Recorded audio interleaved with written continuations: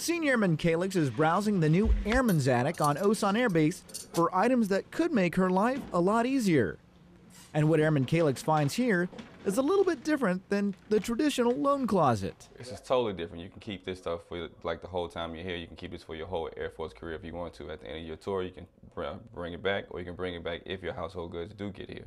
So that's kind of like the difference between us and other organizations or other closets here on base. Educating airmen as they arrive is key to saving them money.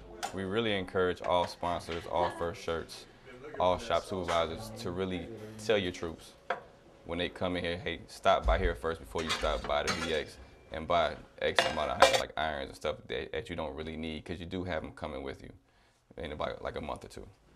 Osan's 5-6 Club maintains this operation, but it takes certain types of donations to make it work. Serviceable stuff that works, but mainly irons. We're looking for silverware, ironing boards, coolers, lamps. If you have old electronics that you really don't want anymore, TVs, VCRs, radios. The Airman's Attic is a one-stop shop for airmen coming in or leaving Osan Air Base. This doesn't necessarily have to pertain to your kitchen, so to say, or like your bathroom. We take uniform items, PT items, anything that you don't need. If you're separated from the Air Force, we take all those items. So it's just not just pots and pans, forks and spoons, lampshades and coolers. It's everything.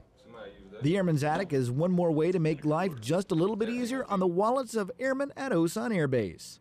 Air Force Sergeant Mike Tadaishi, Osan Air Base, Korea.